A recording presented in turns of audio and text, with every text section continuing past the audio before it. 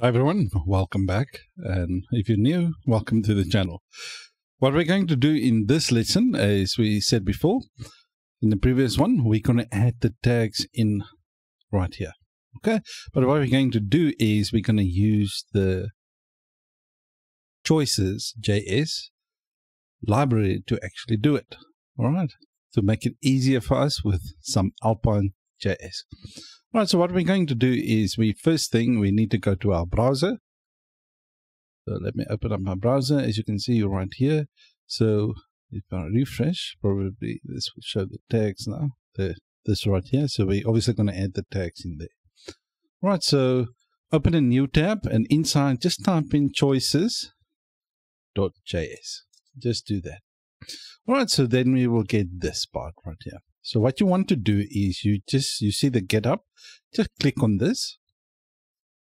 Okay, so once it's opened, let me make it a bit bigger for you guys. You go down to the npm install choices.js. This is by far my favorite library. When we use Bootstrap, I use the select.js. That worked very well for me. But in this one with Tailwind and Alpine.js, in my opinion, is the best choice. The name choice as well. All right, let's just choose npm install choices.js. Then you go to your code editor and this one right here. And I'm just going to open up my terminal. And then I'm just going to do npm install choices.js. All right, so while that is busy installing, I think it will not take too long.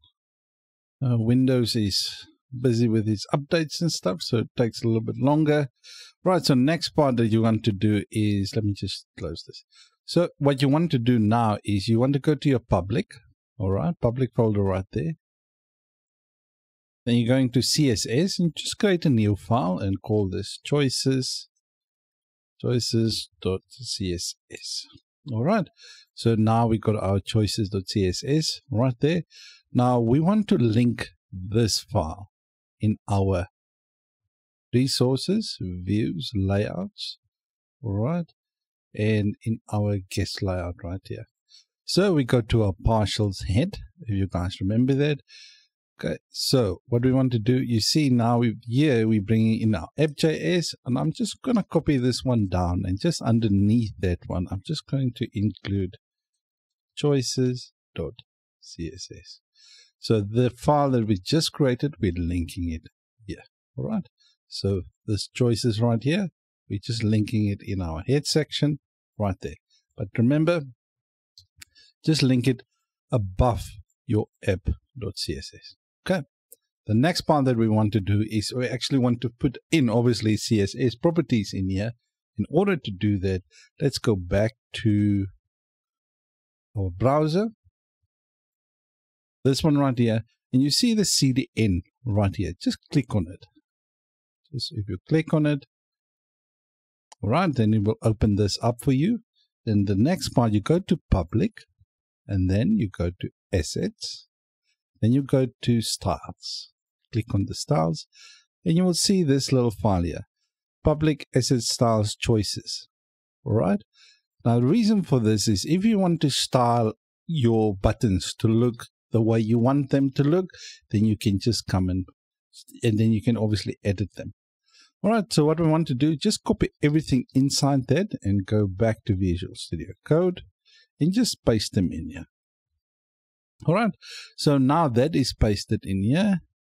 Okay, now you can obviously modify the look and feel of the buttons, but we will get to that. I'm just going to leave mine as is, but I'm doing it this way so that you guys can do it when you want to. Okay, so if you want to modify them, update them, and stuff like that. Okay, so the next part that I'm going to do now is we need to update our JavaScript. So let me just minimize. So we go to resources.js, app.js right here. All right, resources.js, app.js. Now what we want to do now is we want to import. Let me just make sure. Open up a terminal. as you can see, it already installed it right here. So make sure that this is finished before you do that. Okay, so we can see it's done. So we're just going to import. Okay, let me just do this. Choices. Let me just do this. Import choices. Come on. Choices from. Okay, as you can see, it already do it like this. Now, if you a bit new, all right, if this is grayed out for you, it just means that it's not being used in your file right here.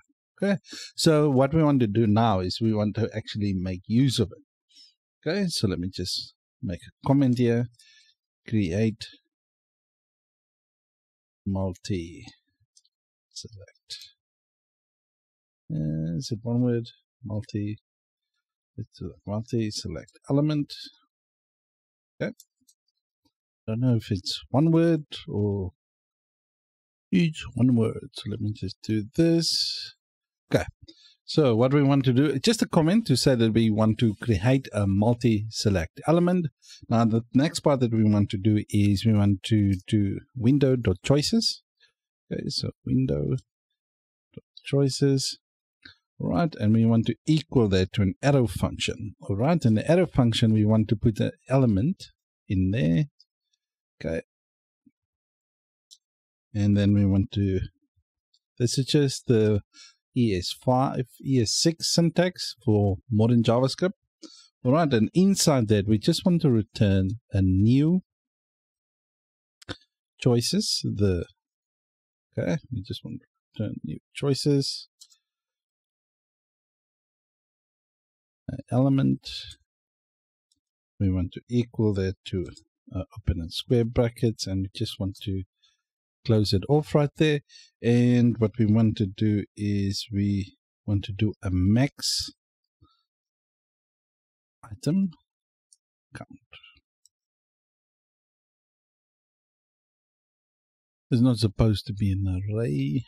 This is supposed to be curly brackets. So max item count. That here you can put whatever you want to do. Now, let's say you want people only to have 2 tags. Then you put in 2 here. Okay. So if you want them to have 3 or 4 tags, you put 3 or 4. In my case, I only want them to do 3 tags. So let's just keep it to 3, because otherwise, if they choose 10 tags, you would just think the top part of your post is just tags all over the place. And that doesn't look very nice. So we just limit it to 3. Okay. The next, remove item button. We just want to set this to true. So if you want the person to actually, let's say they want to delete the tag that they just selected, this is basically just setting it to true. That's it. Right, so we're done with our JavaScript. Now the next part that we want to do is actually now we want to run npm run dev. So we compile out this choices JavaScript to be part of our app.js JavaScript. So basically what it does, it compiles this into our public js.app.js. Okay, so let's do that. All right, so what I want to do, I just want to clear this, and then I'm just going to do npm run dev. Okay, and then press enter. You can see all done. Right, so let's just close it off. Now the next part that we want to do is, now this is done.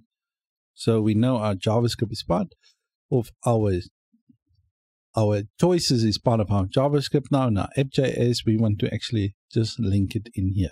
So we're going to do the label instead of tag categories. We just want to put tags. Now we just want to put in, let me just put it at the end here, multiple. Okay, and the name is just going to be tags with an array, because we're going to have multiple tags. And the ID, I'm just going to do tags here as well. The value tags. Right. Well, this just comes from this. Just copy down your category. That's all you do. Just copy down the category part, and then you just fill in the details. Okay, multiple. I think I misspelled it there. Right, so after we've done the multiple, let's just see how everything looks like in the browser. All right, so this is how it looks like. What we want to do now is we want to use the choices library to actually handle all of this for us. All right, so let's go back. All right, what we do is the select category, we can delete that. Now, what we want to do, we want to use some Alpine.js properties. All right, so X data, we want to equal that to basically open and closing curly braces, and then X init, initialize basically. We want to initialize a function that calls on, is basically calling on the choices library for us. So just going to do choices, and we're just going to add a $, the element. Right, let me just give some spaces so it's easier to see. Let me just do this so that you guys can easily see it. All right, so we X data is just set it to an empty array. You can actually just put this in front, actually right there, because that's actually a better convention. Let's copy this after the ID. Just put it in there. All right, so then all the classes at the bottom right there. You can do it however you want, whatever is easier for you to read and for someone else to read your things as well. All right, so we just set a data to an empty, open and close the brackets. Then we got X init, the function right there, and then we got our multiple right there. Now, instead of the categories right here, we actually want the tags. You guys remember the tags we're getting from our controller right here. This tags right here is the ones that we want to right here. Okay, so we just bring in our tags. And then for the tag, and then we're just going to put in the tag name and the tag ID. Just remember this right now. All right, we are calling on the tags method inside the model itself. So let's go to the tag model quickly. As you see right here, we're calling on the methods, but we haven't created those methods yet, so let's just quickly create them. Public function, this one is going to be for the ID, right? And this is going to be a string. Okay, and then we just basically just going to return the property, this, come on, ID. So basically we return the property. Okay, the next thing that we're doing is we obviously just want to do the name as well. Name and the slug.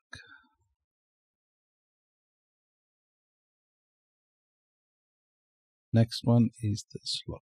So you can just do this. Just copy this down and just slug like that. Right, so returning this. The reason why I'm saying this is handy, let's say all your views you use kind of this property, but let's say next time you want to update that property and modify it or anything like that, you can just do it in your model and it will be automatically updated in all the views. Okay, so instead of having to update them in the views individually, right? Just makes the work a lot easier. All right, so now we have that set up. So let's go basic. This needs to be tags, otherwise it's not going to give us an error. All right, so we got our tags right there and tags there. Okay.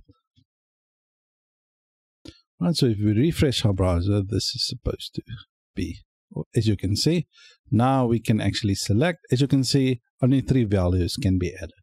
Right, now obviously what you want to do now is if you want to change the styling of this, you can do that inside the choices.css. All right, then you can do the styling. The remove item button is this basically that we have done right there.